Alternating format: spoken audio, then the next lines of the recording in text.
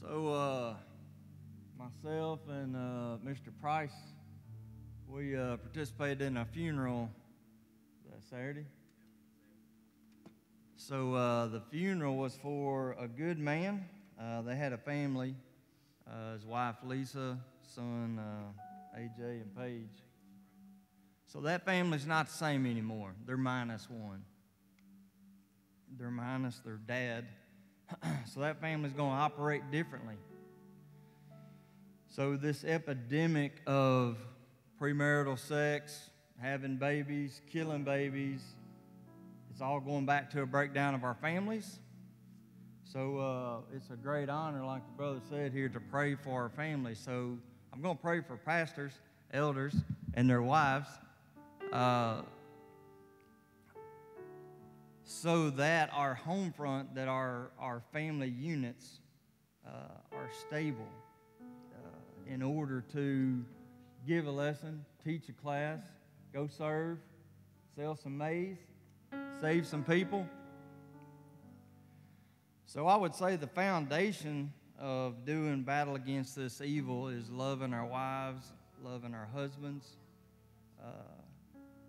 spending time with our kids.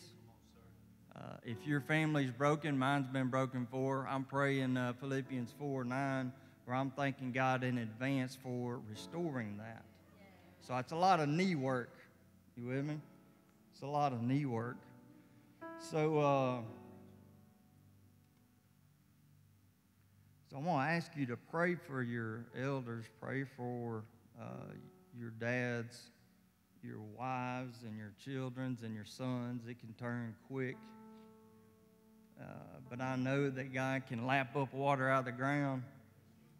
When it dries up, he said, just like water like that, he said, if you're banished, I can bring you back. So pray for the banished.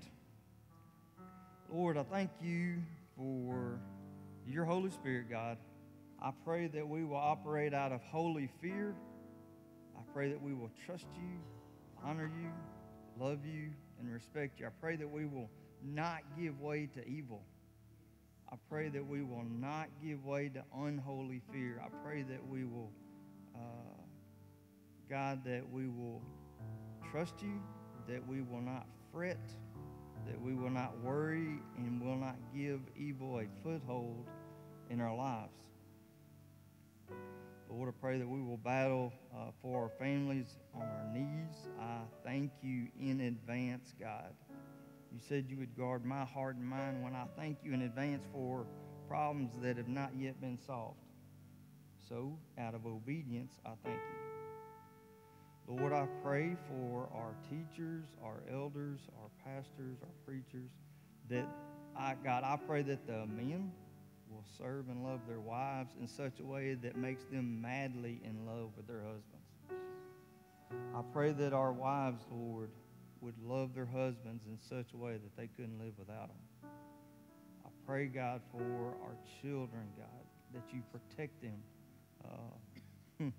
We all go out, Lord, and I pray that we return to you. I pray that we bear much fruit. God, I pray that we are good stewards in the circle that you have given us to operate. And I pray that we do our job. I pray that we do what you have designed us to do, God. Man, there's so many designs that have been laid waste. I pray for your designs, God, to bear much fruit for you. In Jesus Christ's name we say, amen.